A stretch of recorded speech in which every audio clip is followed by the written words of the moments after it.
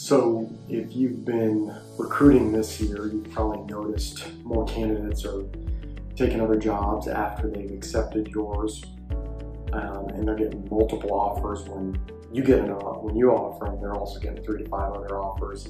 They might be leaving at a higher rate within 90 days. So we're seeing a lot more competitive market, and it's made our jobs a lot harder.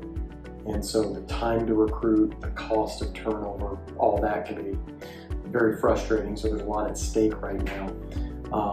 And it's kind of, the volume's been turned up at the level of competition out there. So a couple of suggestions. One, when you offer a candidate, do it over the phone. Explain exactly why you're offering the candidate and what you think they can accomplish within your organization.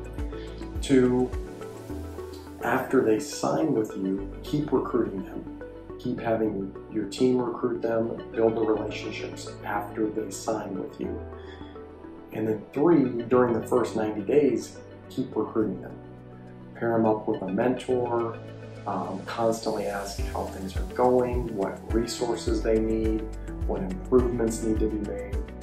And then if you can do those 3 things, then after 90 days of being employed, the odds are they're going to stay with you for a couple of years.